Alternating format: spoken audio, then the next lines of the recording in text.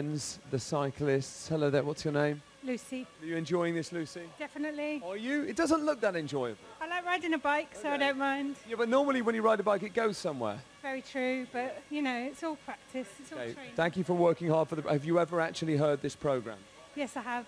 Okay, well, at least it's worth it somehow. Most of the cyclists earlier hadn't. How are you getting on?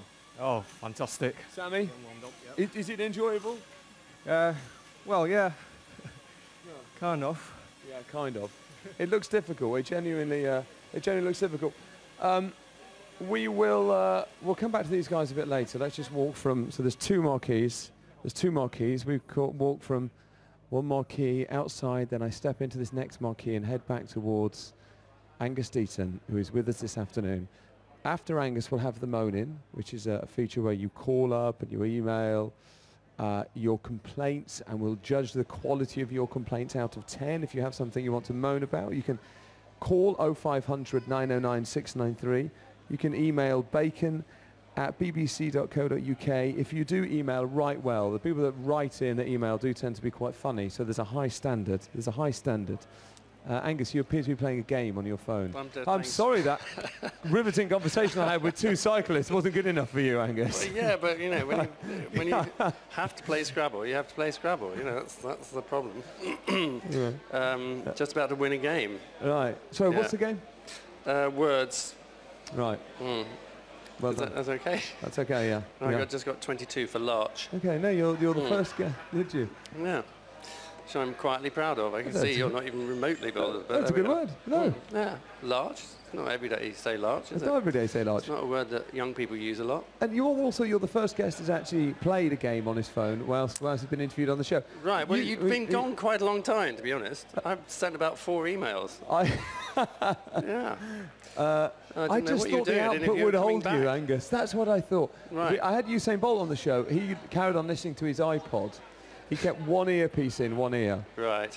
And he was listening to music whilst I was talking to him. That's quite cool. It's quite cool, isn't it? I think it was quite cool. That's given me an idea. Quite a laid-back guy. So Angus, we're in a marquee. It's part of 5 Lives.